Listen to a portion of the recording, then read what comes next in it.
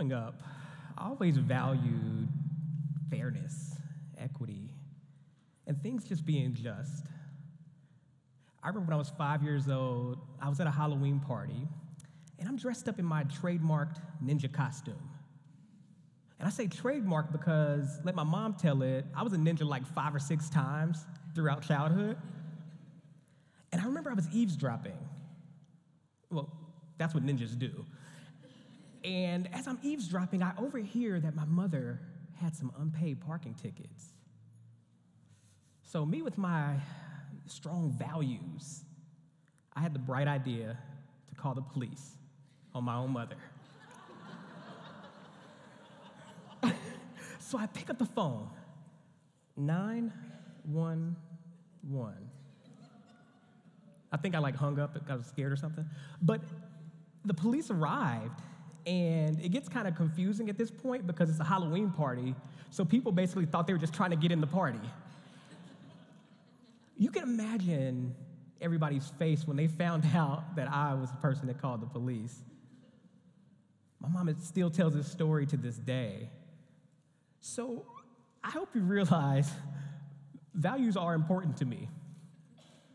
So important I called the cops on my own mother. They became a research interest, and I started studying values, both personal and organizational, especially facade creation, where we adopt values that we don't believe in for profit and privilege. So, as children, we only wear masks on Halloween. But when we grow up and enter the workplace, we become masters of manipulating how we show up. Whether that's through mimicry or facade creation, adopting values we don't believe in, wearing the mask. As I grew, I've coached thousands of employees and leaders in various organizations, and one thing that really stuck with me was the notion of people having to adopt values that they didn't believe in, and I just saw the pain and the strife that they had to go through. So, me in HR, I'm like, why does that matter? You're getting a paycheck, remember? You need better work-life balance. But what I forgot was that very same experience happened to me in my first job out of college. So I got my degree. The whole world's in front of me, right? And I go to my first job, and I'm thinking, I'm led to believe my knowledge, skills, and abilities, I'd be able to help the customer and improve the customer's experience. But when I got there, the only thing that mattered was profit. That's what I was being indoctrinated in. That mask was too heavy to wear. I lasted 2 weeks. So that experience brought me to study this construct and start working on something I call the workplace masquerade. And today I want to kind of talk to you about what to look for to let you know if you're in it or not. These hallmarks to look for are called the 4 horsemen of fakeness. That first horseman is diversity over inclusion. Let me be clear. Diversity over inclusion is different than diversity and inclusion. Can I say that again? Diversity over inclusion is different than diversity and inclusion. What happens in these spaces is, we're diverse. We got all the numbers. Look at our demographics. Look at our pretty photos on the wall. Looks like the United Nations in here.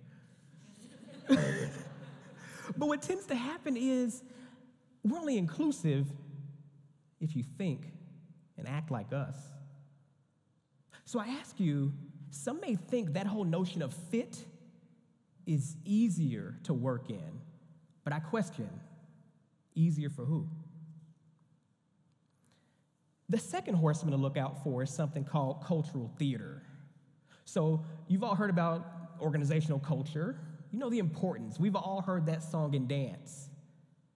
But what tends to happen is we are putting on a facade ourselves as an organization, and we engage in what's called cultural theater, the act of leading people to believe you're changing the culture.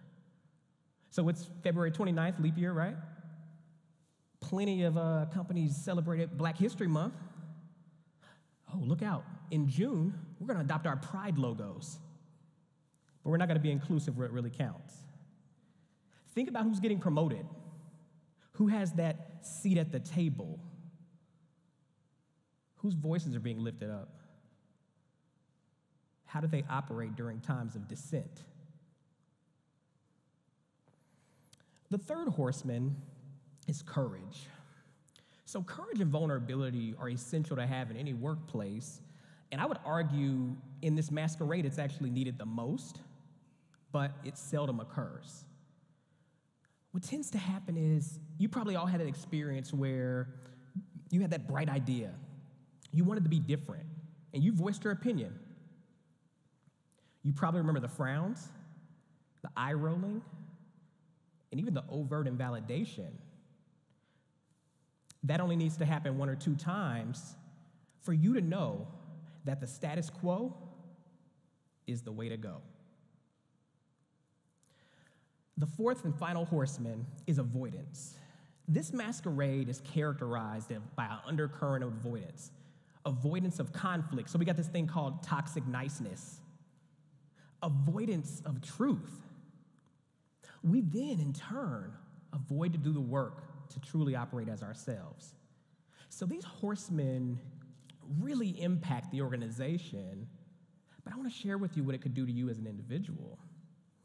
So Korn Ferry is a management consulting company, and through work, they found that 76% of respondents related to stress indicated that their workplace stress manifested in their personal relationships back home. That alone seems dire. On top of that, 66% reported that they had a lack of sleep as a result.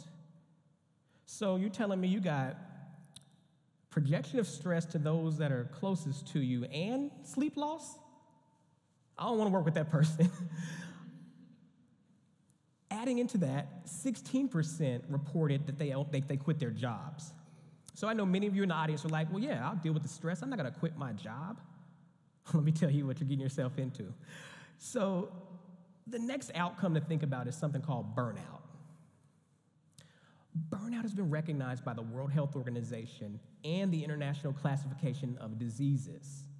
Burnout is listed as a special work-related stress that manifests in our physical and emotional exhaustion that leads to a reduced of personal accomplishment and a loss of personal identity. Burnout has been linked to numerous psychological impact, and if I just isolated depression and anxiety alone, the World Health Organization estimates that that'll cost about $1 trillion in lost productivity in the United States per year.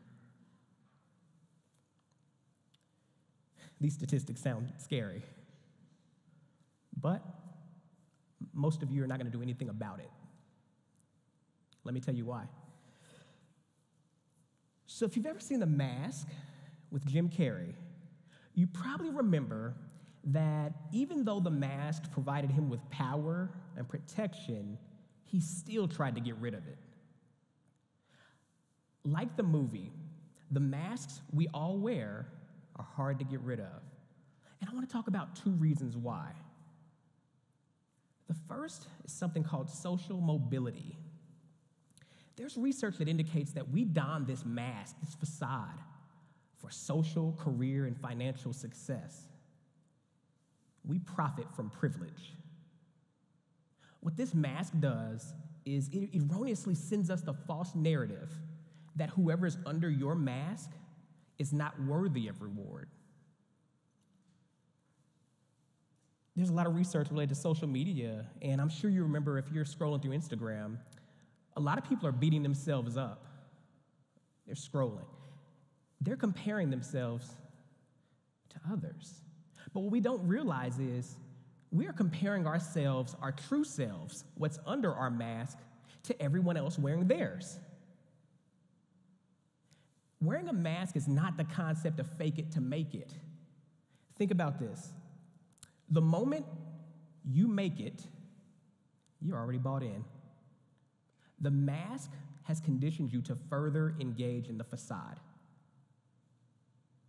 So think about the external factors, and these external factors serve as the glue that holds your mask in place. Think about those factors and why you wear your mask. Financial, psychological safety, or something else. The next factor to explore is an internal emotion that I'm sure we're all familiar with: fear. Some of us are afraid to reveal who we truly are, for fear of being too different, for fear of not being accepted, for fear of being alone. Social acceptance theory even examines the notion that ultimately we want to be a part of the group. We want to be like others, and the research even pegs out that we sometimes talk and act like people just to be along part of that group. I'm sure you all have plenty of photos you can look at, and you can see like, wow, I'm following trends I absolutely hated just to be liked, just to be part of the group. You can look at me today, and you probably won't believe this. I used to wear like super baggy pants, like extremely baggy where I would walk on them and it would eat the bottoms up, and dress shirts. Oh, well, not dress shirts. These were like dress shirts. They were like 6X t-shirts. I need to burn all those photos, by the way. So think about those internal glue that holds your mask in place. Because like I said before, this is not the concept of fake it to make it. This may very well be fake it to break it.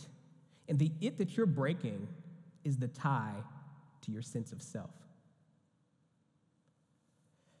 So I know you're probably thinking, Kevin, what do we do with these insurmountable challenges?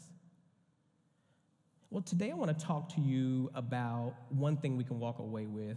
And for me, loosening the grips of the mask required awareness. Everybody take out your cell phones right now and take a selfie. Seriously, I can see you. Take your cell phones out. Let's all take a selfie.